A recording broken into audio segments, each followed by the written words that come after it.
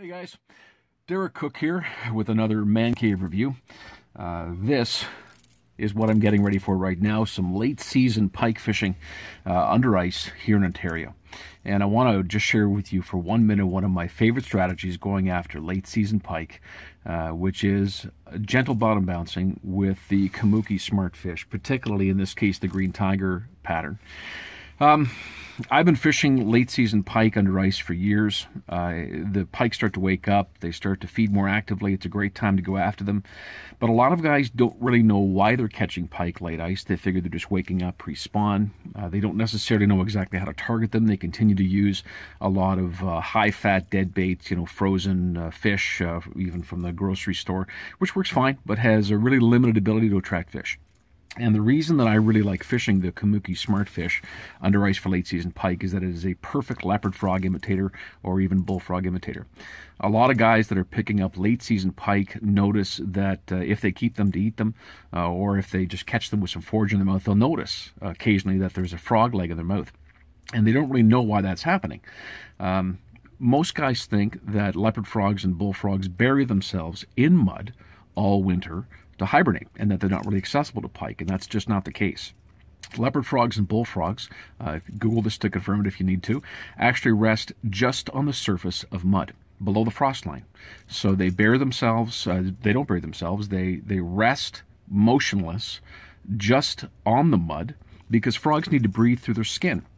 Turtles will bury themselves in mud, other reptiles will bury themselves in mud, but not leopard frogs and bullfrogs. They actually rest just on the surface of mud.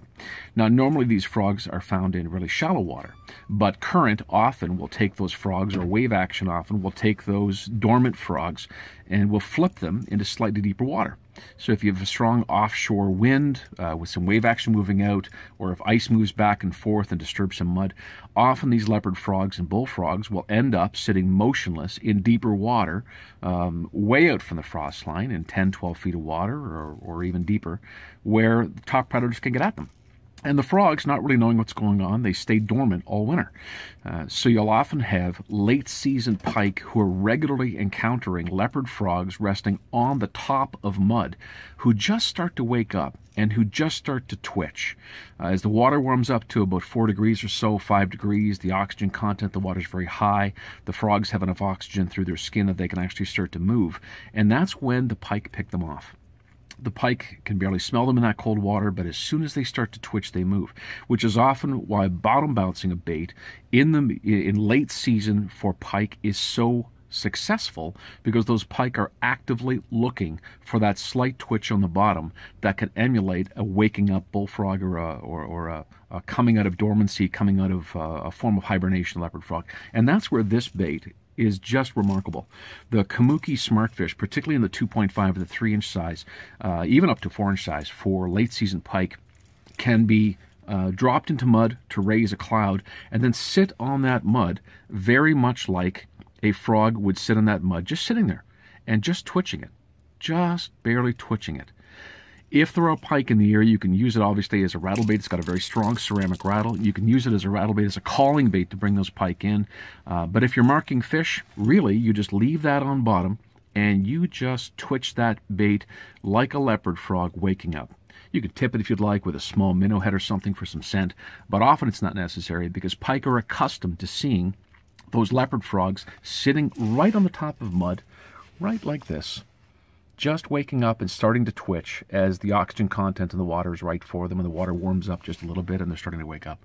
So I've got a whole range of SmartFish, obviously, that I'll be taking with me fishing. It's one of my favorite baits, and I'm hoping for some outstanding action on some late season pike who are feeding on those leopard frogs that have been swept out from inshore areas and are simply waiting on the mud to wake up and get gobbled up by a big pike. So again, Kamooki SmartFish for late season pike emulating frogs sitting on the top of mud. Google it yourself, you'll find it's right. They don't bury themselves in mud, they sit on the top, and they are just a pike buffet in late January, early February, even up to the beginning of March, as those frogs wake up and start to twitch. So have fun yourself, and good luck on the ice.